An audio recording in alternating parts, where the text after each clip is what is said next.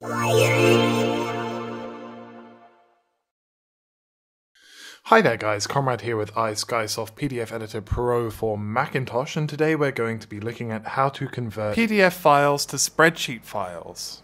So the first thing we're going to do is click on Open File, and then let's just go to our desktop where I have a sample PDF file already. So I'm going to select this and click Open, or simply double click on the file itself. And as you can see here, it opens up our sample PDF Editor Pro for Mac information here. So the first thing we're going to do is just note that we could click this edit button here and be able to have a look through and edit the text. As you can see here, I'm deleting and changing the text here. We can also add text, add an image, add pages, delete pages.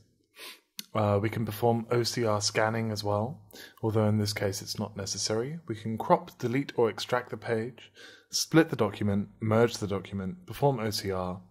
But in this case today, what we're going to be doing, as I look through the highlights here, so add a sticky note, add or edit a link, add bookmarks, we can draw arrows, draw freeform or add a stamp, change the color of text, the fill, the stroke width, the line attributes, and also the font format.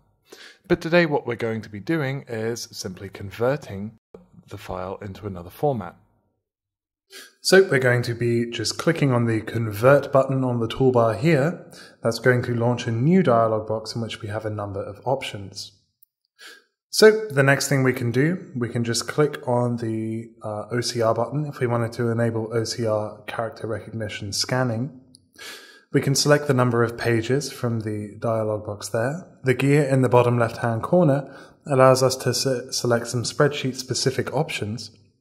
In this case, we can just change that there or select to have every page be part of the single workbook. Let's hit close on that window and ensure that we have selected Microsoft Excel. Spreadsheet, we can use an XLSX or simple XLS file there. So click Convert. We'll save that in My Documents folder, the Documents folder there.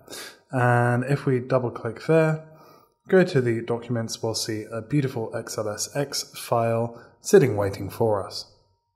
So that's how you convert a PDF file to a spreadsheet or Excel file. Thank you very much for watching. Speak to you next time.